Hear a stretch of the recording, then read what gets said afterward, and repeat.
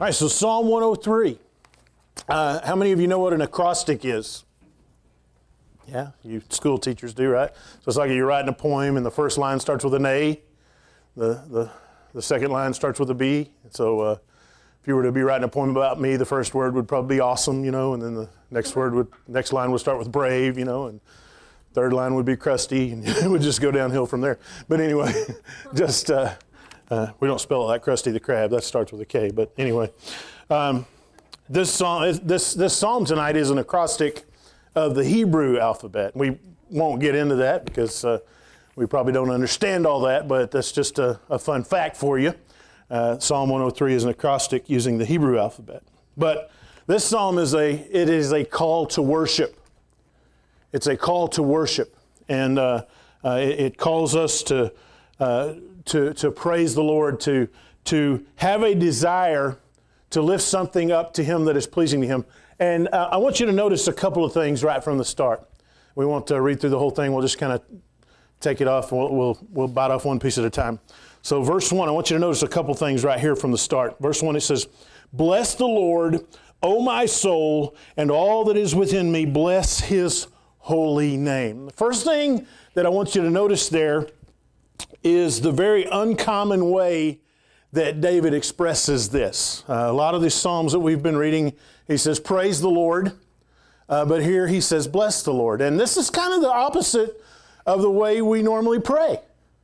Normally when we're praying, when we're praying to the Lord, we say, Lord, bless me. Lord, help me. Lord, do something good for me. Help me in my finances. Help heal my family. Help heal my body and give me good health. We pray for the Lord to get us through the next day, to provide everything. We're always saying, Lord, bless me. But here David says kind of the opposite of that. He turns that around and he says, bless the Lord. He's saying, I want to be a blessing to you, Lord. I want to do something. I want to express something. I want to live my life in such a way that I can bring pleasure to you, Lord, and make you feel blessed. Isn't that a great way for David to feel? Amen. Isn't that a great desire for him to want to be pleasing to the Lord? We're always asking the Lord for something, but David says, I want to do something that will be a blessing to my God. I want to bless the Lord. Now, that's the first thing I wanted you to notice. The second thing I want you to notice is to whom David is speaking here, to whom David is pleading here. Who is he encouraging in this passage? That's the second thing I want you to notice. And just look at the words. He says, bless the Lord, who?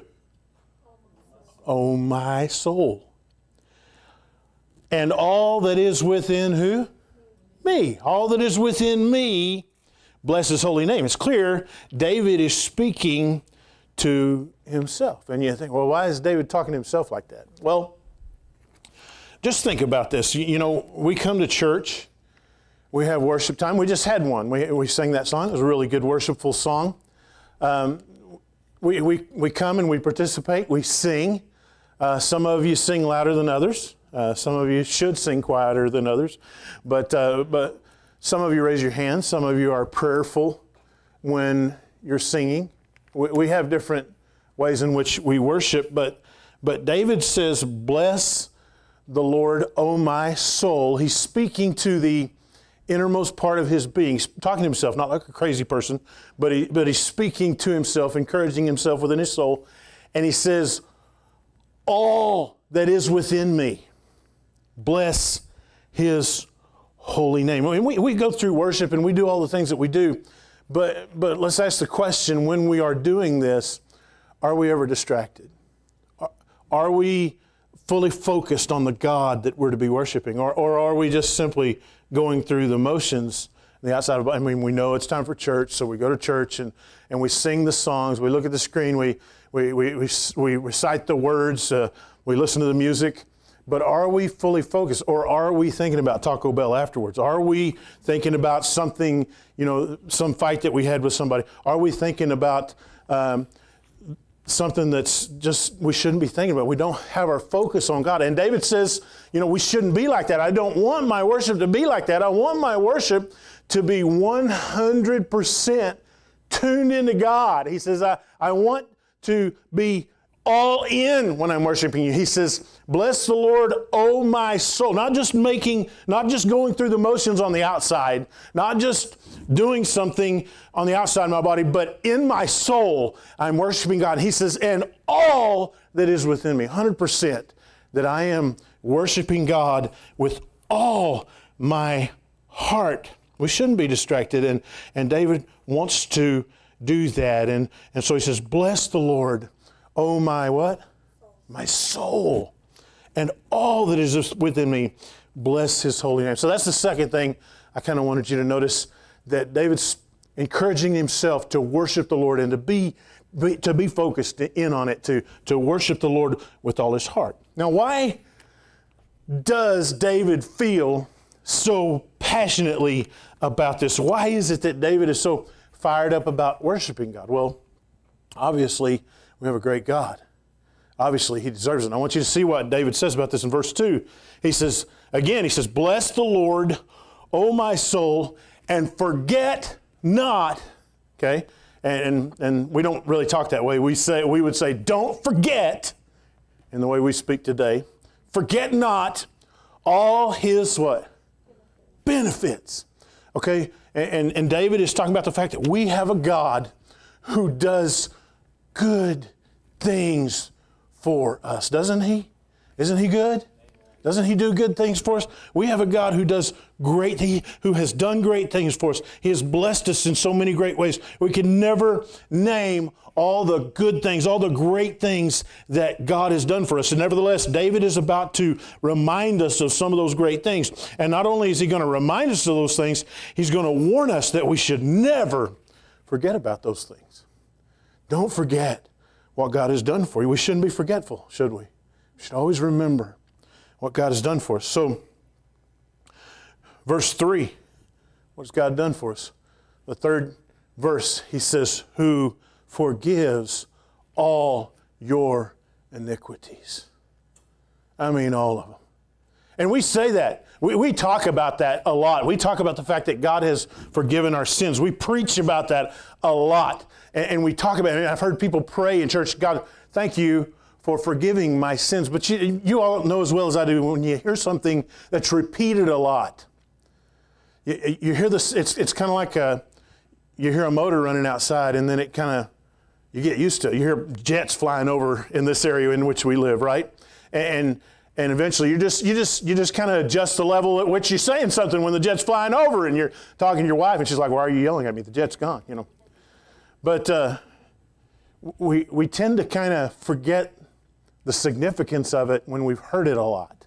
We get desensitized to it is a big deal that God has forgiven us all our iniquity. He forgives all our iniquity, and we don't want to get desensitized. David is telling us, don't forget this. And I would tell you, don't ever get used to this, that God has forgiven your sins. We need to forever be amazed by the fact that such a holy God loved us enough, even when we were still vile and offensive in His sight by our sin, even when we were still so messed up, He still loved us. While we were yet sinners, Christ died for us. He sent His Son to pay the price for our sins on that cross so we could be forgiven. Don't ever forget that God forgives your sin. Isn't that great? It's a great thing God does. Another thing God does, verse 3 continues. He says, who heals all your diseases. Isn't that a good thing to hear during a time like this and everybody's afraid they're going to get sick?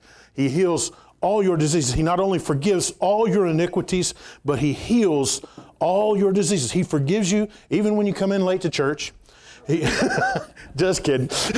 I love it. I am glad that you're here, buddy. I am glad that you're here. Just had to take a cheap shot. Anyway, I wore a Western shirt to impress you tonight. I thought it's got pearl snaps on it. Pearl snaps? Yeah.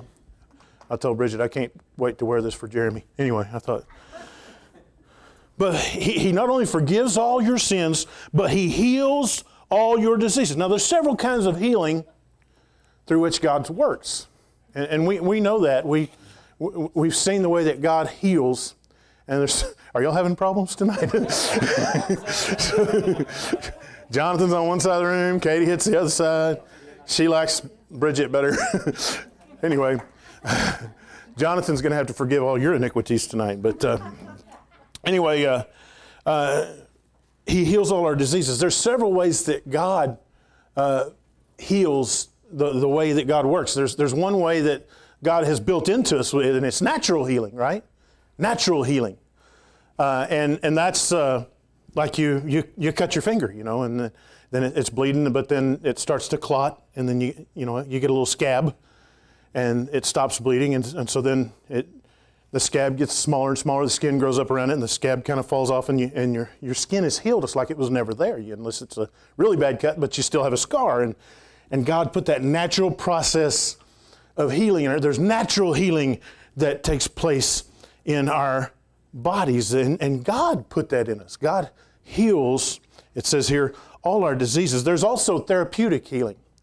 And sometimes you might have a cut that's a little worse than another one, and it's having a hard time healing. So then you go to the doctor, and he put you on Cipro, and that stuff makes you feel lousy. But he gives you that medicine. It starts helping that wound heal, or you go to the doctor and you have a surgery for something, and that helps you heal from the problem you had. Maybe cuts something out of your body that shouldn't be there, or he maybe puts you on some medicine to help you heal. You get therapeutic healing, and I believe that God works through doctors. These doctors are a gift, and medicines are a gift that God's given us. Luke was a physician. And then there's also, though, a third kind of healing. There's miraculous healing, like Jesus, when he was over at Peter's house in the New Testament, and he remember Peter's mother was laying there on the couch sick, and Jesus came over. She had a fever, and Jesus came over and healed her, and she got up and she cooked and she served everybody.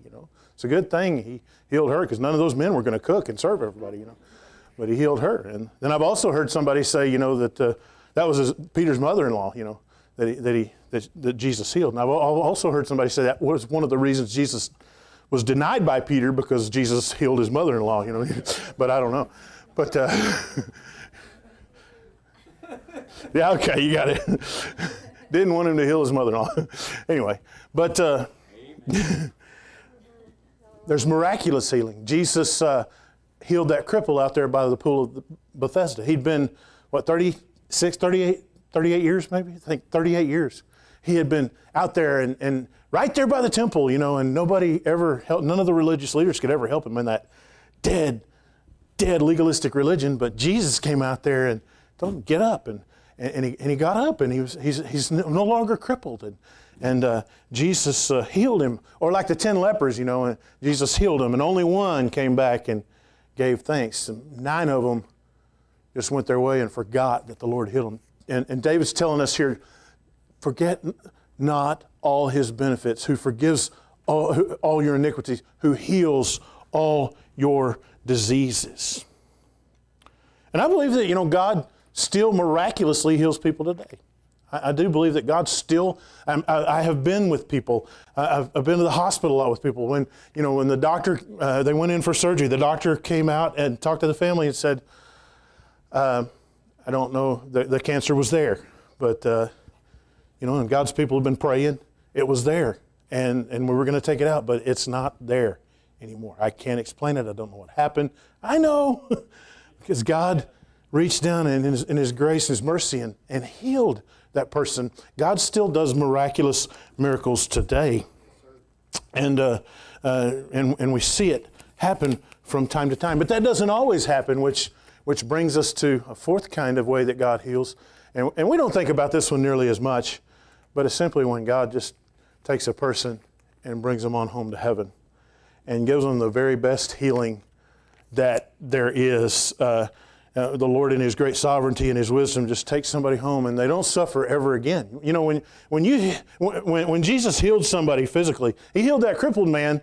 There would come a day when that crippled man would not be able to walk again physically. You heal somebody physically, and if you remember the story where the friends, the 4 friends lower down their friend while Jesus is teaching. Can you imagine trying to preach and plasters falling on your head and everything while you're trying to preach? And you think, what is this? Come on, guys. But these guys want to get their friend to Jesus, and He lowers them down there. And there he is, and Jesus says to him, your sins are forgiven you.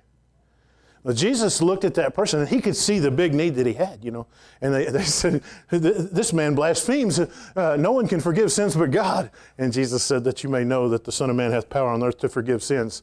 Rise, take up your bed and walk. Jesus physically healed the person, but a better thing, the greater thing was that he gave his sins. And he heals all our diseases. And you know, you can forgive somebody, you can heal somebody for a little while physically, but they're going to get sick again. They're eventually going to die. You know, Hezekiah was healed, but 15 years later, he died. He physically died. He had to go through sickness again, and he died 15 years later. And it's something that happens. But when somebody, when the Lord in His great mercy and His wisdom reaches down and takes somebody to heaven, He's healing them for eternity. And remember what the Apostle Paul said over there in Philippians and chapter 2. He said that, you know, to be here, it's needful. I'm stuck between two things, you know, and I could stay here for your benefit, but to go home, he says he says it would be far better, right, to be home with the Lord. It would be far better, he says, and so we look at that and we're amazed by that. We think about that. He says, I have a desire to depart and be with Christ, which would be far better. And it would be for us to be able to go on to heaven. You know, I like the old movie where the guys are out there hoeing in the garden. And one of the old guys says, what are we doing this for? I hate this. And he says, it's good for you. It's gardening. It's what old people do. He says, it's good for you. It'll make you live to be 100. And he picks up his hoe and he throws it. He says, you live to be 100, you know. And I like that, you know, because heaven's going to be a wonderful, wonderful place. And it's far better to live with Christ. But when somebody dies, don't you ever say that God didn't heal them. If they're a Christian, God just gave them the best healing there is. That's the very best healing that there is. And again, I would say to you, don't ever forget not only that God forgives all our iniquities, but He heals all our diseases. And then verse 4, he goes on, he says, who redeems your life from destruction. Not only forgives your iniquities, He not only heals your diseases, He redeems your life from destruction. Are you getting the richness of this meal we're eating tonight here? This is good, isn't it? He redeems your life from destruction. Now that word destruction in the Scripture, it's synonymous with death. It's synonymous with grave. It's synonymous with the pit. It's even synonymous with hell. And hasn't Jesus done that? Redeemed our life from destruction. He has redeemed our life from destruction. He has purchased, and that word redeemed, it means He's purchased us. He has purchased our lives back, not with the corruptible things such as silver or gold, but with the precious blood of Jesus Christ. We have been redeemed. Guys, don't ever forget this. This is and always will be a big deal that Christ has redeemed our lives from destruction. Verse 4 goes on. It says, who crowns you with loving kindness and tender mercies. Still, this gets better. All right, now just think about how incredibly galactically enormous this is. He crowns you with loving kindness and tender mercy. Think about that statement. It's a powerful statement. He crowns you with loving kindness and tender mercy. God is a king, right? God is king. He is King of kings. Jesus is King of kings and Lord of lords. If there's a royal crown to be worn, whose head should it be upon? It should be upon His head, right? Upon the head of the Lord Jesus, should be upon His glorious head. Yet His love for you and me is so deep and so powerful that from the moment He redeemed us and He adopted us into His family, He has begun to put crowns upon your head and my head, crowns of loving kindness and tender mercy, surrounding us with loving kindness and tender mercies. And it is in His heart to prepare you and me, to prepare us for a time when you're going to rule and reign with Him in His kingdom. Revelation chapter 20 tells us that. It says, blessed is he who has part in the first resurrection. Over such the second death has no power, but they shall be kings. They shall be priests of God and of Christ, and shall reign with Him 1,000 years. Going to reign with Him in His kingdom. He crowns you with loving kindness and tender mercy.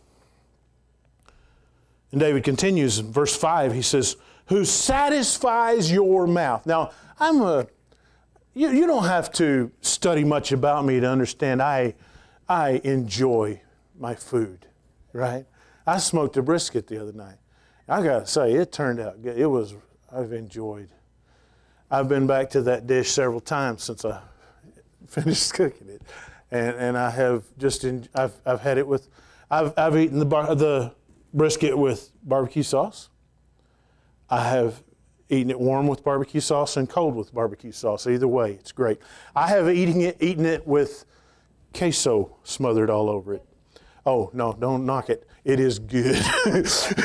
It is a little piece of heaven. Queso all over brisket, it is delectable. And you won't be sorry. I mean, I don't care. It's worth it. I mean, it didn't do too good on my tummy, but it was good in my mouth, and I enjoyed it.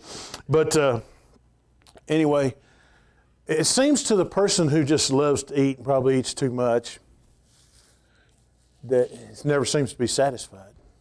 In life, we can indulge in temptations that we never seem to be satisfied. But God has a way of satisfying our mouths with good things so that your youth is renewed like the eagles. We see so much worry in this world, so much fear. Our Lord is the answer to all of that.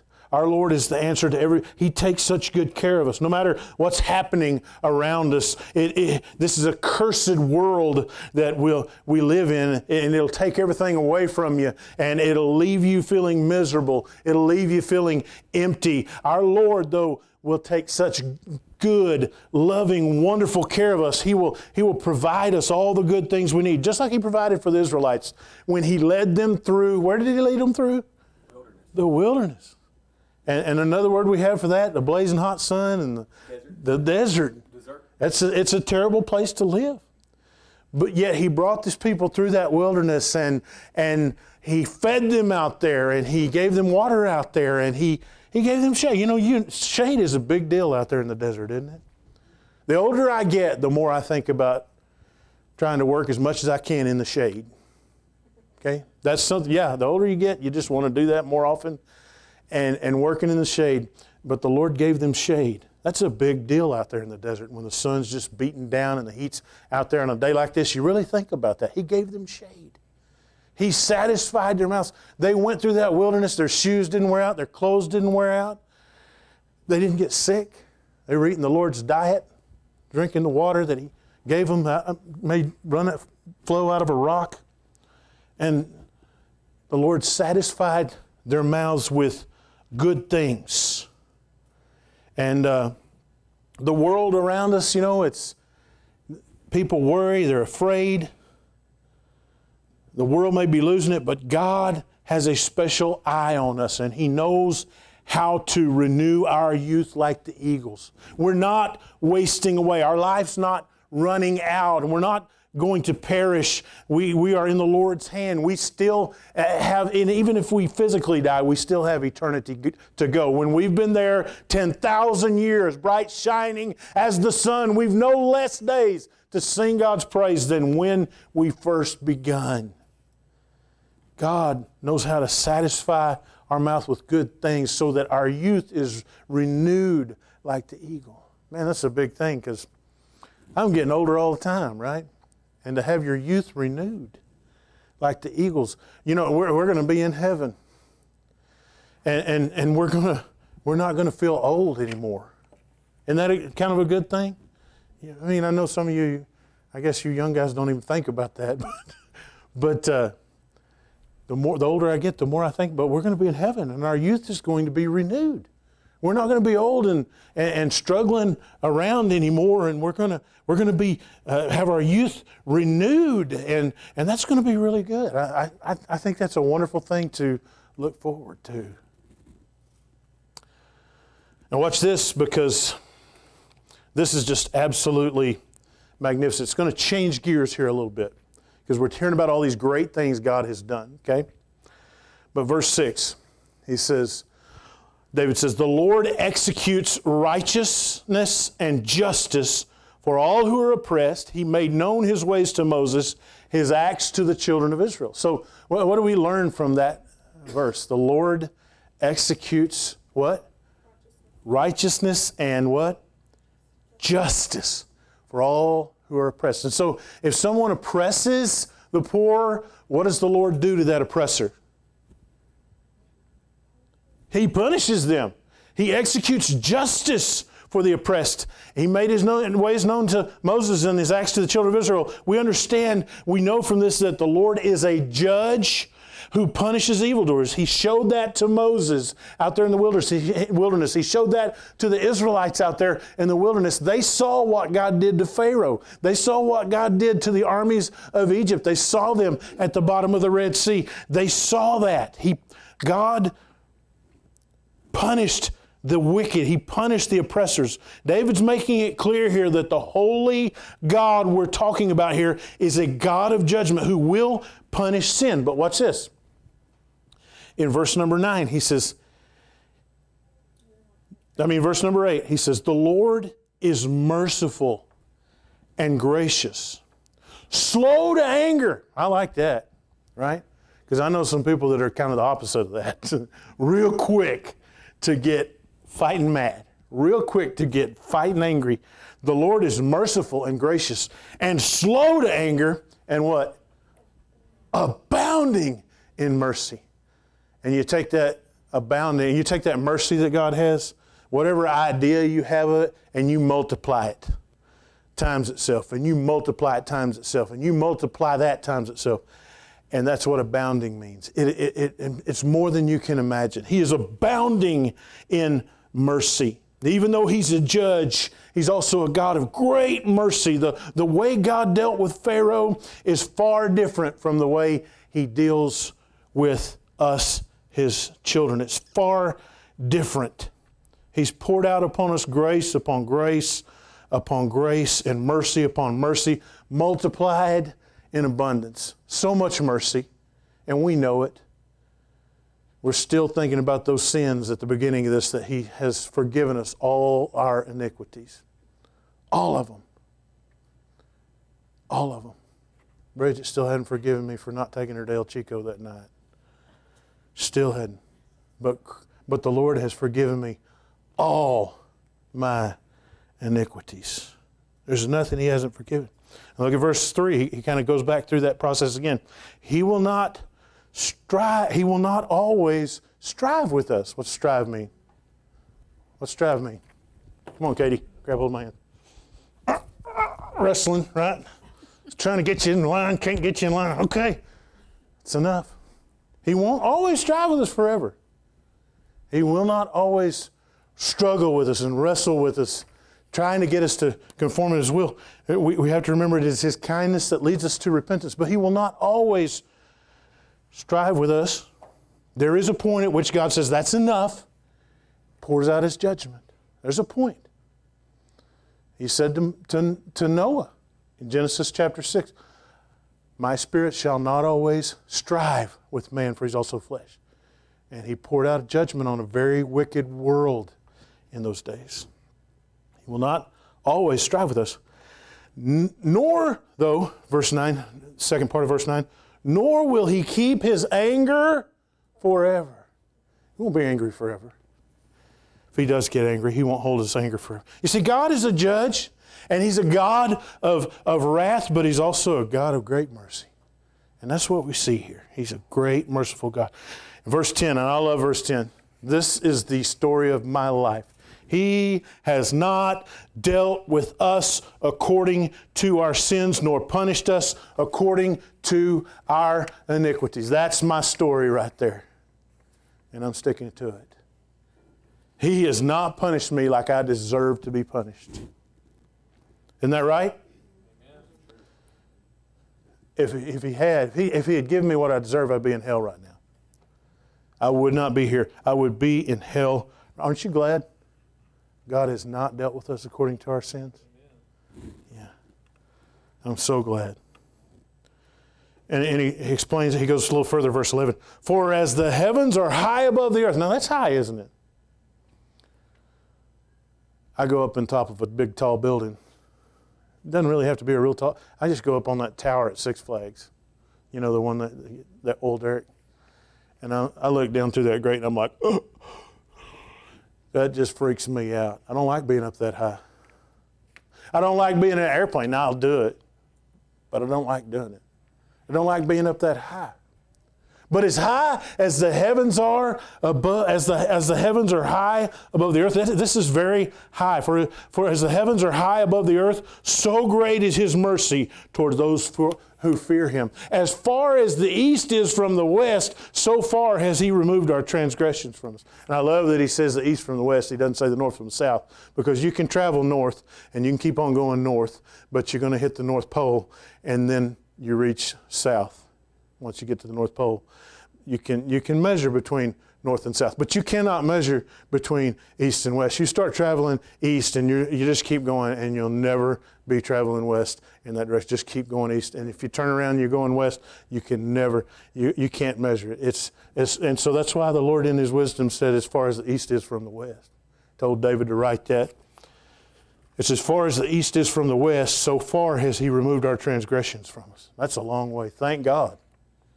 Thank God for that. So verse 13, as a father pities his children, so the Lord pities those who fear Him, for He knows our frame. He remembers that we are dust. Think about how sensitive the Lord is to us. As a father pities his children, He knows our frame. He knows how fragile we are. He knows that we're dust. He knows we can die. And so He considers that. He considers our weaknesses, and He has compassion on us. I think about it, as a father pities his children. I can remember when Brett was just a little guy and we went out somewhere and he acted like a little heathen the whole time we were out there. Embarrassed me in front of my friends, acting like a little bad boy and just acting terrible. And I stopped and I took him by the arm and I said, when we get home, I'm going to wear you out.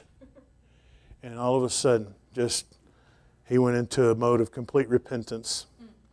And he straightened up, and he didn't act bad any of the rest of that night. And it was like he was opening the door for his mama, and he was cleaning up behind everybody, and he was quiet as a little church mouse. He was so sweet and so good and so kind. And we got home, and I knew I had told him I was going to wear him out.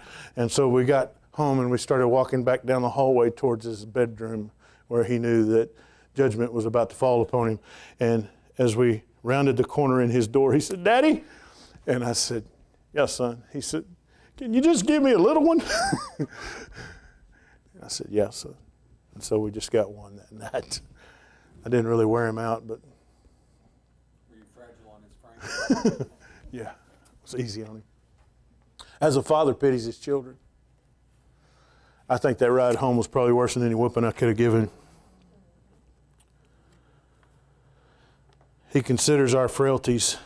He's compassionate towards our frailties, and He pours out His mercy on us accordingly. So verse 15, as for man, his days are like grass, as a flower of the field, so he flourishes. For the wind passes over it, and it's gone. Its place remembers it no more.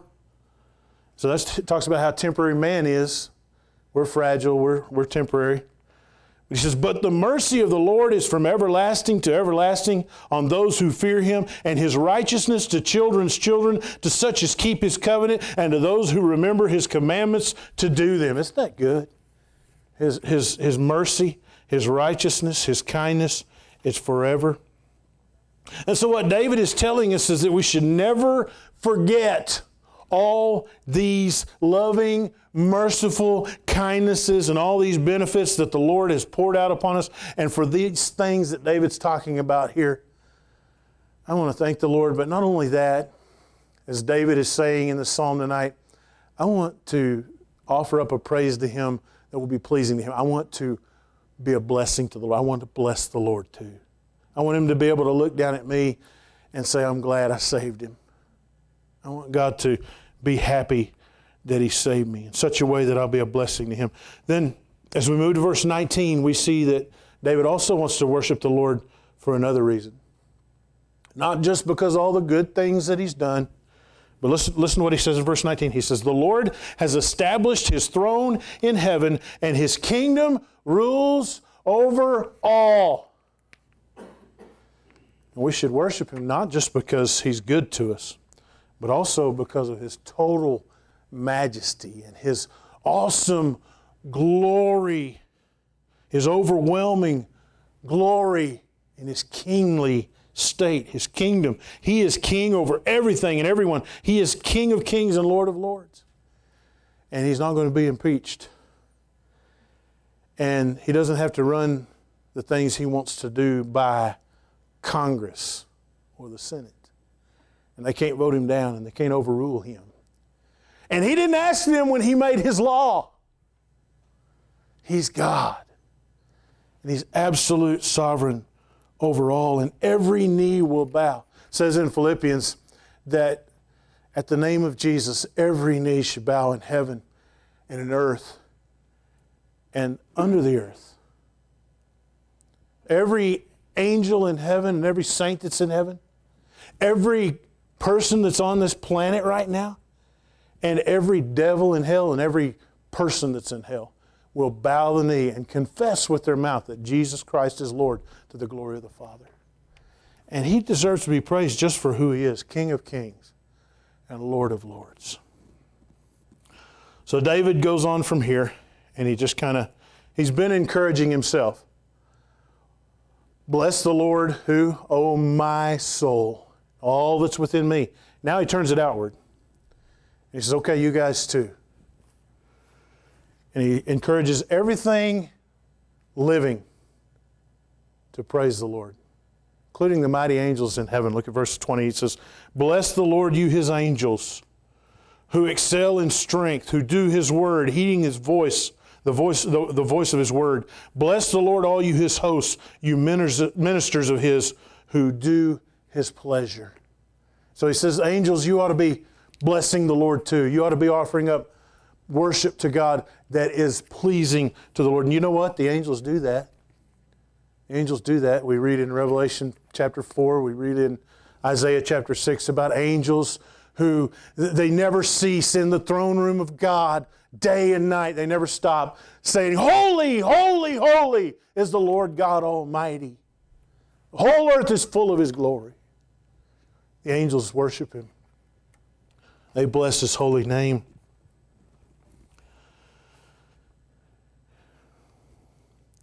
And then verse 22, David says, bless the Lord, all His works, in all places of His dominion. Not just living things, but all His works, everything He's created.